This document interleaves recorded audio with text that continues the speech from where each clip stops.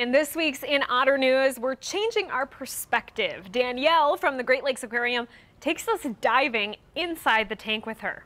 Let's jump in. So today we are going to be getting into the Isle Royal exhibit and feed some sturgeon. So this particular exhibit is focused all about Lake Superior, so it's all Lake Superior fish. So we have 4 different species of trout. There are lake, brook, brown, and rainbow trout.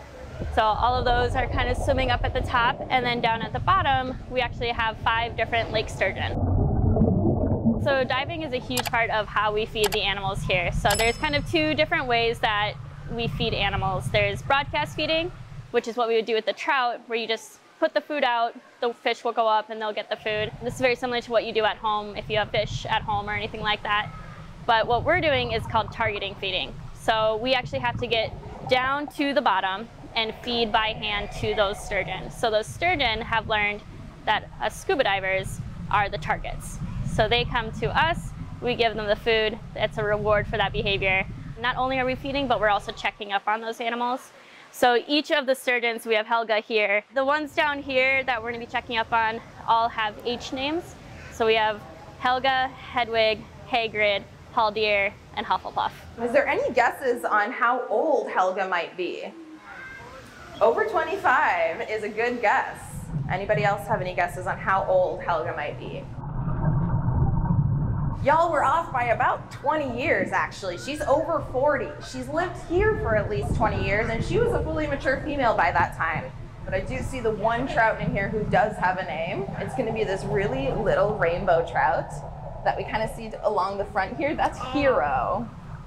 It's like being in a snow globe. It's much different than diving out in Lake Superior or anything like that, because you have these open acrylic walls, so everyone can see you.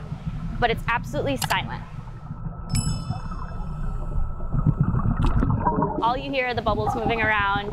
So when you're down there, it's just you and the fish. You can almost forget that people can see you because it's so enclosed. Looks like the divers are getting ready to wrap up and go up top. So yeah, if you want to wave goodbye to them, now's a good time to do that.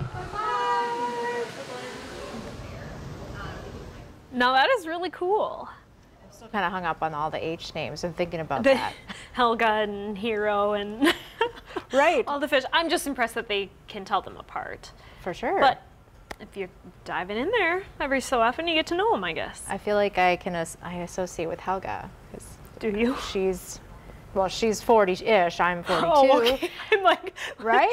What is the reasoning for your association? We're like the same age. She's been at the aquarium for like 20 years. I've been here almost 18. Hey, Helga and I are like, we're like this.